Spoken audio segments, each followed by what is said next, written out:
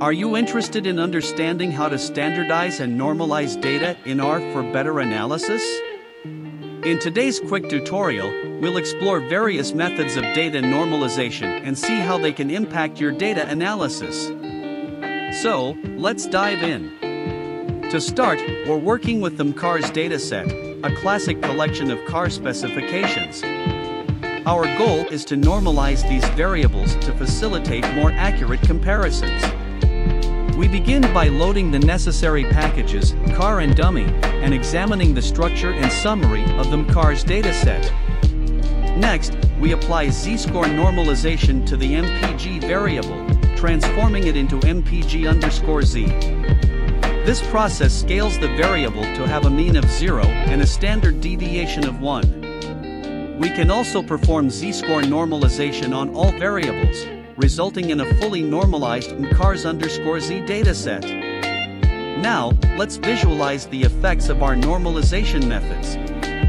We create histograms and box plots for the original MPG variable and its normalized counterparts. Notice how the z-score normalized data forms a bell-shaped curve, centered around 0. This method maintains the overall distribution while making comparisons easier. Moving on, we explore two other normalization methods, min-max and range normalization. With min-max normalization, we rescale the MPG variable to fit between 0 and 1. Similarly, range normalization scales the variable to fall within the range of 0 to 1. Visuals, screenshot of code and output related to decimal scaling. Now, let's delve into decimal scaling, a technique that simplifies large numbers by shifting their decimal point.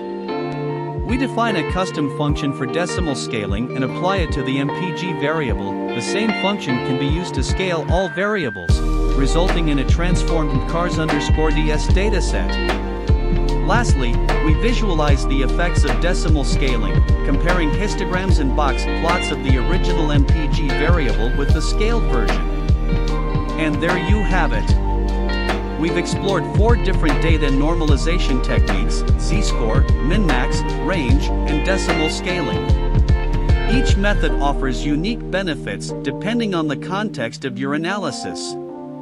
Remember, normalization is a crucial step in preparing your data for analysis.